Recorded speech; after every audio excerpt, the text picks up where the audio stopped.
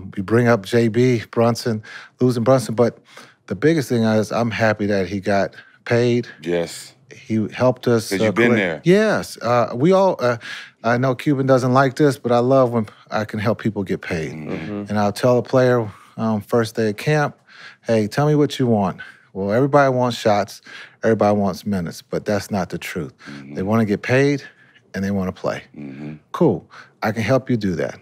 Yeah, right. Okay. But the other part of that is I'm just going to ask for a couple things. Just trust and communicate and play hard. And those things that you ask for me to help you get will happen. And if you ask Brunson, he would tell you that he listened and good things happen. Did he ever? And I only want to put people in a position to be successful. That's it. And there's 30 companies in the NBA. We all can't stay on the same company. So for him to go to New York, to get paid, to have the opportunity to run his own team, I'm happy for him.